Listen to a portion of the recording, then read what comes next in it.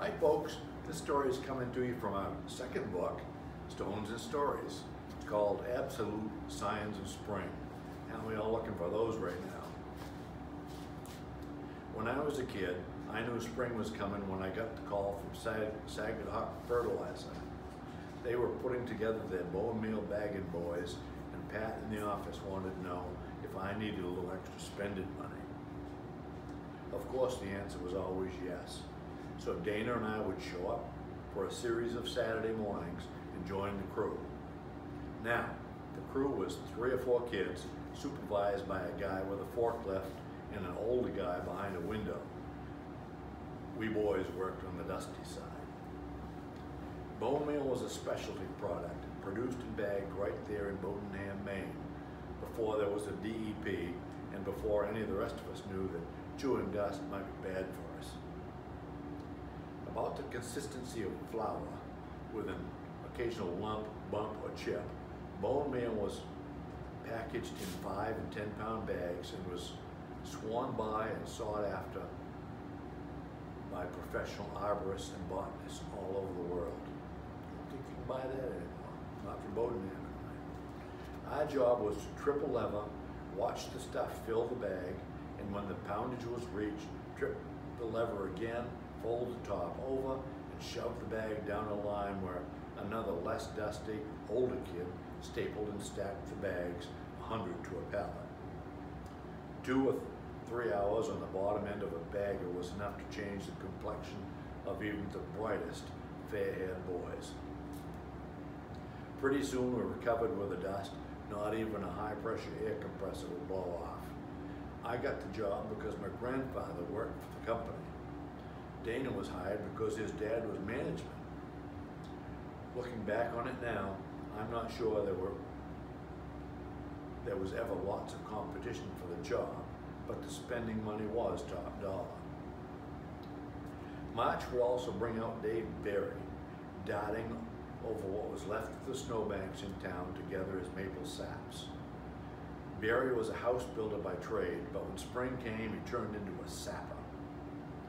Overnight, he had buckets hanging off most of the roadside maples around town, and every afternoon, if the weather was just so, the buckets would be chug-a-lug full of chilled sap. Berry had this old fire truck tank he used to haul around on a flatbed, gathering the sap for his boilers. I'll tell you now, I drank out of more than one of those buckets. If you have never chugged a cup of maple sap, you have missed an original taste from Maine. That was one sweet operation. Berry had pine and spruce slab wood from a couple local sawmills, and he'd keep that evaporator cherry red for days, turning sap into syrup. Going out the Bay Road, his steam would make a cloud that would compete with local late season snowstorms, and the smell was sublime. I used to conjure excuses to track down the mud road leading to his sap house, just to go in and say hi, just so I could savor the moment. When I was learning to drive, maybe a quarter of the roads in town were still dirt roads, which means they turned to pure soup come spring. The karting machine road was best, or worst. There was a section in the middle that you couldn't cross on snowshoes come the Ides of March. A buddy of mine, I got so stuck in there one night, we couldn't think that we could retrieve the car before 4th of July. I think a guy with an old Fordson tractor finally came and got us out, but it was the morning after, and we had to confess to our parents. And in a real snow year like this one, we would open spring and close winter with a spring skiing trip to Saddleback. My brothers and buddies piled into one of Hink's old panel trucks, and we headed for the mountain. Rangeley's Saddleback used to be wicked cold all winter, but come spring, her snows were always the deepest, still the whitest, and lasted the longest.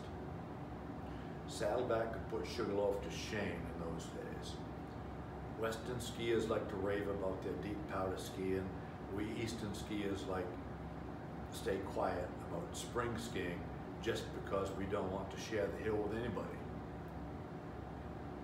It wasn't uncommon to ski in a t-shirt and shorts, and at the end of the day, we'd have a snow bum sunburn that could rival any beach burn from July. Snow rustled under your skis, making this gritty sandpaper sound, and you fell at your peril, but it was an exceptional way to bring closure to yet another winter season. Not 2 nights ago, I looked at Jane and said, we should go and do Saddleback this spring. We could maybe go skiing on a newfound senior discounts.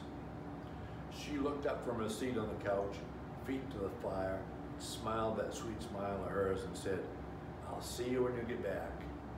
Then she went back to her book. I have to say, I'm still thinking about it. Spring skiing was always a great way to finally get that bone dust out of my hair. Thank you.